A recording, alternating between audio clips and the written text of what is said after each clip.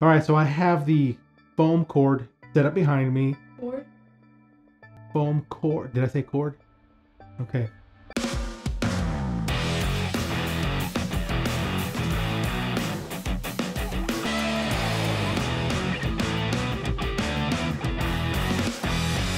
What's up everyone? My name is Claudio and welcome to another video. If this is your first time here and you want to learn more about photography, how to make videos, and all types of creative topics, start by subscribing and clicking on the bell so you don't miss anything. Welcome to the first episode of several videos that I'll be doing on Snapseed.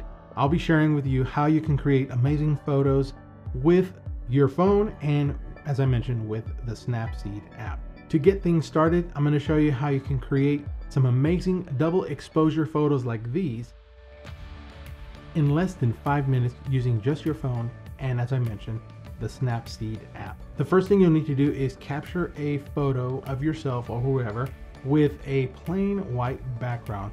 This is the easiest way to get a really great double exposure shot, and I'll show you why a little bit later. Using a ring light with my phone set up in a rig, I punched up that white as high as I could so that background really does show well. Now that I have my photo, I'm going to jump into Snapseed and begin editing this double exposure shot. So let's go ahead and launch Snapseed. I'm going to locate my image here. The first thing I'm going to do is slide towards the bottom and head over to silhouette. I'm going to create kind of a silhouette of it. What it does, it really punches that white and everything else kind of blacks, makes them darker. So it'll make your double exposure shot so much better. Hit that check mark and now tap on tools, scroll through the different tools and choose double exposure. Then at the bottom you're able to select another image to add or layer within. I'm gonna scroll through here and choose this sky shot here. You can adjust it. Boom. Kind of right off the bat, awesome. I love the way it looks. If I want to further adjust, there's kind of like a palette at the bottom here where you can adjust, change it around. This one right there. And there's a little droplet that you can use to adjust the strength. About right there. Hit that check mark. I'm ready for it now.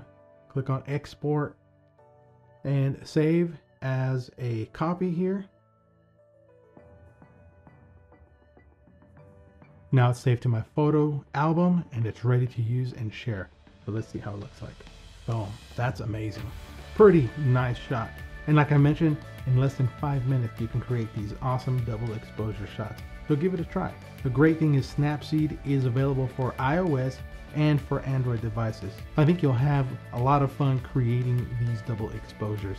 If you do happen to share them on social media, be sure to tag me. Please do share your comments or questions in the comment section below, and do hit that like button to learn about photography, how to make videos, and all types of creative topics like the one I shared today. Hit that subscribe icon down here so you don't miss anything. Thank you so much for watching. Until next time, be good to one another. I'm out.